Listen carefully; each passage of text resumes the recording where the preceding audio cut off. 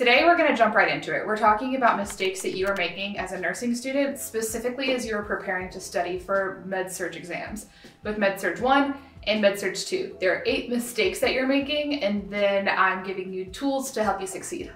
Hi, my name is Anna. I am an ICU travel nurse, nurse educator, and first-year student registered nurse anesthetist. The problem that most nursing students have when they start to dive into med-surg 1 and med-surg 2 is that it's just different in format than any of the other classes that you've taken before. You've taken a bunch of other science classes and done really well. You took your bio 1 and 2, your A&P 1 and 2, your general chemistry, your microbiology, and then your pathophysiology and pharmacology, all of which are really difficult and bulky classes. So you have a bunch of studying techniques that you've used. However, what you are using doesn't necessarily apply to med-surg in the same way. You might have had the experience that you had your first med-surg exam and you didn't get the grade that you were expecting to see. I experienced that as well. And we're just going to go over a bunch of the tips that are going to help you succeed, and then 8 of the things that you're doing wrong, and then how to change that. So med-surg is different from any of your other science courses that you've taken. You've already done really well in A&P 1 and 2, biology, pathophysiology. What's different about med-surg specifically is that you are not being taught a disease process. You are being given a patient presentation with a disease process, and you are being asked, what's the most important thing to do here? And what are you gonna do first? And also the format of these test questions is different. It's not a multiple choice, it's select all that apply. So perfectionist nursing students who have gone from being really good at multiple choice exams, when they get into the select all that apply with specifically med-surg exams, sometimes are very frustrated because you'll have options A through K, and then you have to select all of the ones that are going to go together. And if you don't get the whole question right, then you miss the whole question, which can be extremely frustrating. The first mistake that you are making as you are studying for med-surg is that you are not thinking about safety first. You already know the disease process, you know the patient presentation, you know the signs and symptoms, and you know the medications that are going to be given for this disease. But sometimes you are not thinking about safety first. As a nurse, what nursing school is teaching you to do is how to be competent to practice. They're not teaching you all the fun stuff. They're not teaching you all of the advanced pharmacology and critical care that you would like to be taught necessarily. What they're teaching you is how to be safe as an entry to practice nurse. That is why the NCLEX and med-surg focuses a lot on safety, and it focuses a lot on assessment. So what does that look like? If you are given a multiple choice or a select all that apply question, and you see the option to assess the patient or to do some safety intervention, like ensure that you have an ambu bag, call the charge nurse, call the provider, that's probably the right answer. Because again, nursing school is not expecting you to know everything. They're expecting for you to know the baseline of disease presentations, what normal is, and then when to call for help. So you're gonna find in med-surg and in all of your NCLEX preparation, anytime that there is something that says something to the effect of safety first or assessment, that's usually the right answer. So the mistake is that you were not focusing on safety first, and then that is an easy way to start getting a couple of those questions right on exams. The second mistake that you're making as you're studying for med-surg is that you are not ruling out the obviously wrong choices on the select all that apply. So the same thing that has carried you through all of your core science courses up until med-surg, you need to use those same techniques and then just add more to it. So instead of looking at a select all that apply question and getting really overwhelmed by having options A through K, you need to sit there and you need to take a deep breath and you need to start systematically crossing off the answers that you know are wrong. So if you have options A through K, and then you can cross off A through D, you just made it much more likely that you're going to get most of the correct answers. And at this point, you already know pathophysiology, you already know pharmacology. So taking what you know about the presentation of the disease process and then crossing off what's obviously wrong is gonna take you from a 1 in 10 chance of getting the question right, if you have all of those select all that apply options, to like a 1 in 3 or a 1 in 2 chance to get the question right. So just set yourself up for success in that way, and don't take yourself out of the race before you even start by freaking out and then just being overwhelmed and then circling answers that you don't know the answers to. Because even if you don't know the answer to a question, you probably know some of the wrong answers. So every time that you see a question that you're a little bit overwhelmed with and you don't really know the answer, start by crossing off the answers that you know are wrong and then go from there. The third mistake that you are making as a nursing student studying for med-surg is that you are not studying effectively. You're not being effective with your time management. So again, you are really smart. You've gotten all the way to this point and you've taken a lot of hard science classes. However, med-surg is different, and instead of being rote memorization of all of the, anatomy and physiology or biology, which is just memorization, you're taking what you know about a disease process and then giving it an application. So if you are not utilizing solid time management techniques, you're gonna waste a lot of time, to be perfectly honest with you. Also, if you're wasting time, you're getting more anxious, you're not spending time with your friends, you're not doing other things that bring you life and give you joy, and you're also not able to work a part-time job if you're not using science-based study tips. Check out this video on science-based study tips. I include a couple of research studies specifically that have been demonstrated to help people who also have ADHD in nursing school. Also, this study, science-based study tips, is gonna help you also with the brute memorization. So go check that video out after this one. But if you're not utilizing things that are demonstrated to save you time, in med-surg, you're gonna feel really overwhelmed because not only do you have to know what pneumonia is, you have to know what signs and symptoms the patient presents with, and then what medications are going to be given to the patient, what labs you're gonna draw related to that disease presentation, and then what you're gonna do about it, and then what to not do about it. So it's not just memorization at this point, it's application. And that is something that a lot of students struggle with because you're really good at learning something, but it's kind of hard to then take the thing and then give it in the select all that apply format about the interventions, because med-surg is all about interventions. So you have to have a good foundation to know how to manage your time effectively if you're gonna take it from memorizing to application. So again, go check out this YouTube video that talks about science-based study tips. The next tip is that you are starting your studying in the wrong place. So if you have 3 chapters that have been assigned to you for a specific exam, and you are not starting with the slides and then using the text as a guiding point, you're doing it wrong. You should not be in a place where you're just highlighting the entire chapter, because again, med-surg is not about reading a chapter and then being tested on that chapter. Med-surg is about understanding what the patient presentation is going to be and then answering questions based off of interventions. And then how do you get good at that? You get good at that by having a really good time management skills, and then by doing a ton of practice questions. So there's usually practice questions in the back of your textbook and the back of every chapter, and then also online. So if you can go ahead and then start your studying by reading through the slides, because typically professors are going to write test questions based off of their own slide set, and then also a little bit from the textbook. Start with the slides, use that as your basis of knowledge, make your flashcards based off of the slides, and then skim through the textbook, and then at the back of the chapter, take every single practice question, and then after you finish all the practice questions in the back of the chapter, go online, find other people's flashcards, and then do a bunch of test questions to prepare for the exam. This is not one where you're going to be wanting to do flashcards as much for preparation for med-surg exams. The way that you're gonna get good at med-surg exams is by taking a bunch of practice questions. So use practice questions and then start with the slides to guide your study versus the textbook and then the slides. What you don't want to be doing is sitting there just highlighting the entire chapter, because that is a waste of time. The next mistake that you're making is that when you are given a whole paragraph in your test question, you're not thinking about the disease that they're trying to describe. This exam format in med-surg is a little bit different in that it's usually not like a 1-sentence question followed by multiple choice answers. This is where you're going to start to see a whole paragraph, and then you're going to see a patient presentation. They'll give you vital signs, they'll give you labs, and then they'll ask you what are all the things that you're going to do based off of that patient presentation. Sometimes you can get lost in reading the paragraph and then not understand that what they're talking about is pneumonia. You get overwhelmed reading the question's really long, you start freaking out looking at all the multiple choice and the select all that apply options.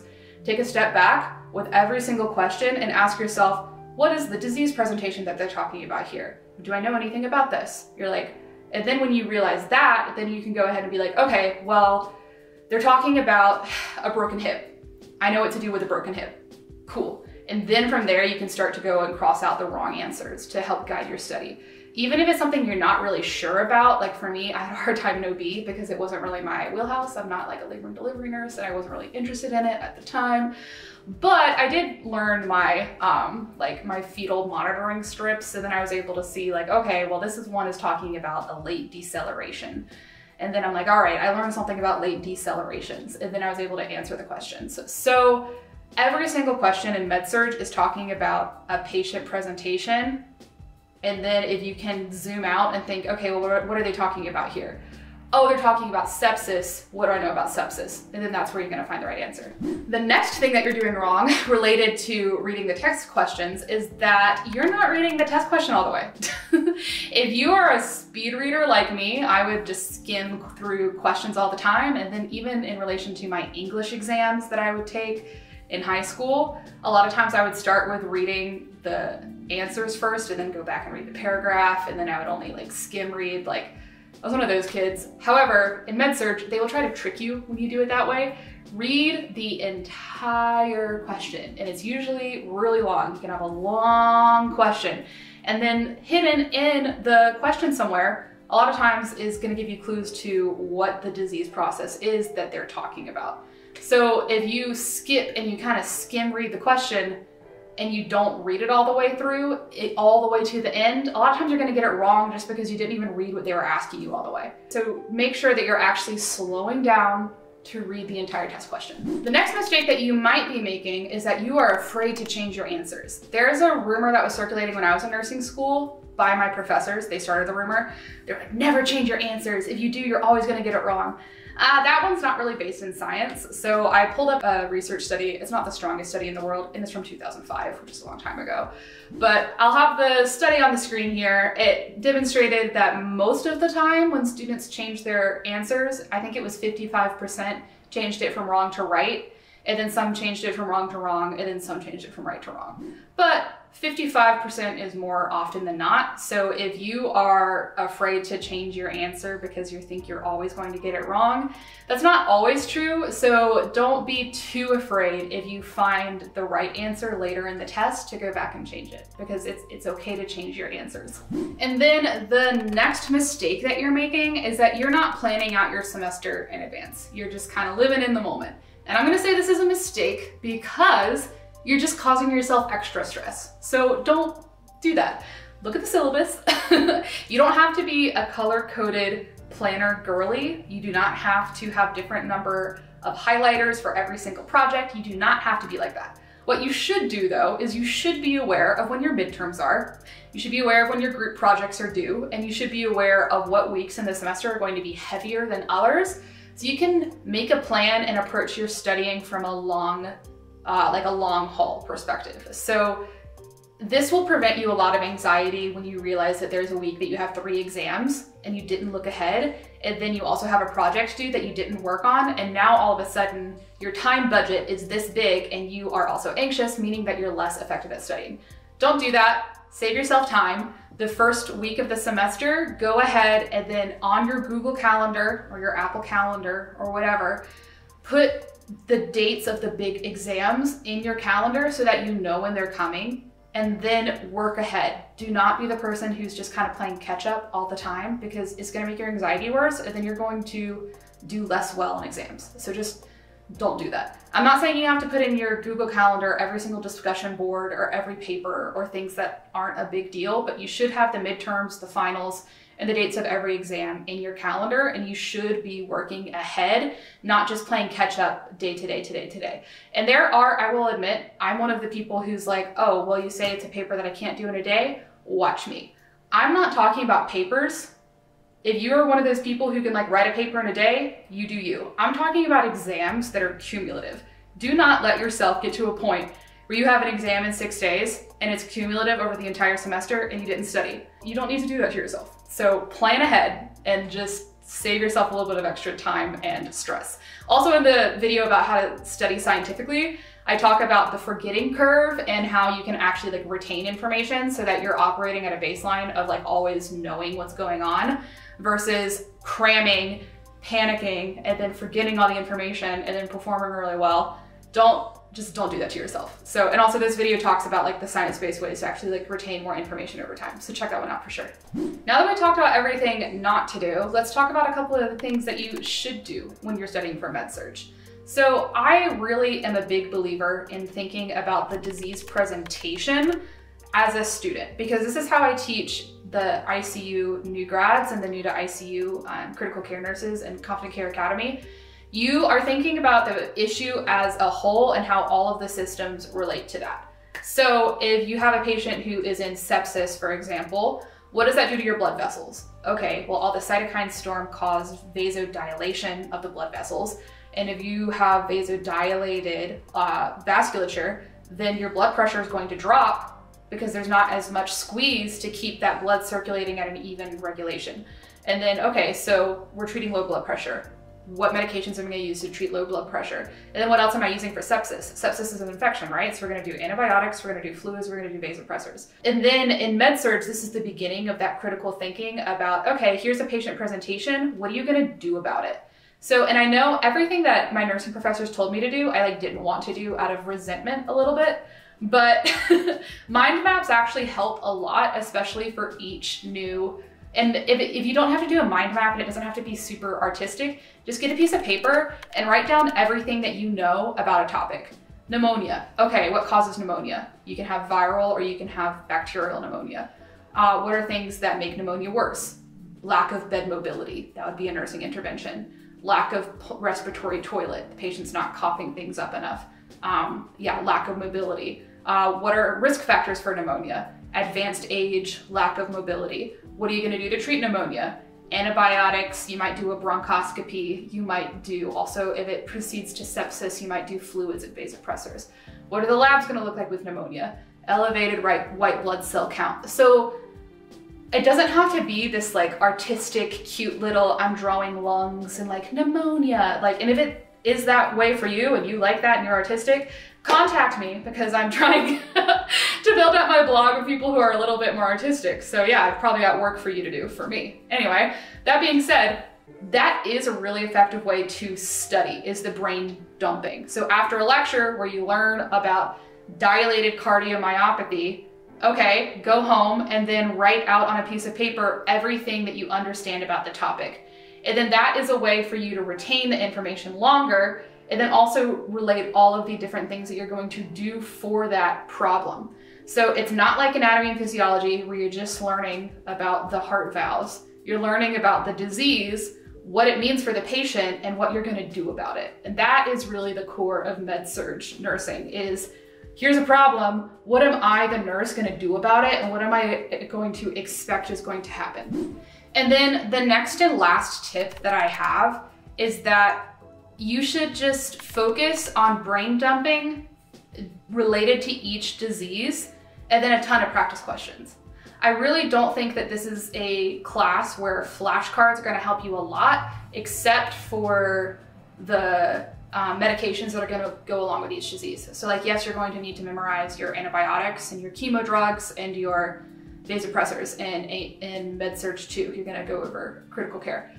That being said, this is less of a brute memorization class and more of a what are you gonna do about it class. And when you combine the brain dumping, the grouping everything that you know about a disease process together with your nursing interventions, and then taking a ton of practice questions, this is gonna help prepare you not only to pass the NCLEX, but also for real life. When you see a patient coming in and they have the signs and symptoms of pneumonia, for example, you're gonna know what you're gonna do about it because this is how you've been preparing in nursing school.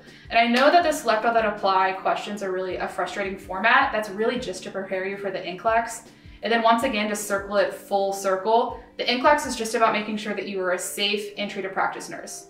It's not about making sure that you know everything. It's about making sure that you know how to do assessment and what nursing interventions you're going to do based off of the patient presentation. Please comment what you would like for me to talk about next time, and check out confidentcareacademy.com for a lot of continuing critical care education. Thanks. Bye.